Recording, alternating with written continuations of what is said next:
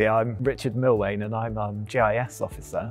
So that usually involves me working with mapping and databases. But yeah, occasionally, like have been the last few days, I'm a UAV pilot. So that's what I'm here to do.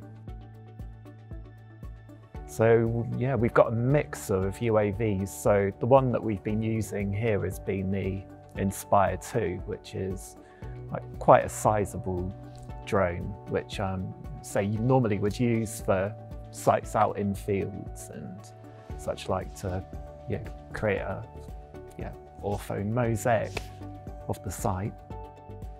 So yeah, we've been using the drone the last few days really because of the size of the Abbey, being able to record, slightly above head height, taking photos of the entire floor now that they've emptied the Abbey out, and yeah, it's just considerably quicker to take a drone than to say move a tripod for each stone. So yeah, it's managed to condense into 2 or 3 days what might otherwise have taken a lot longer.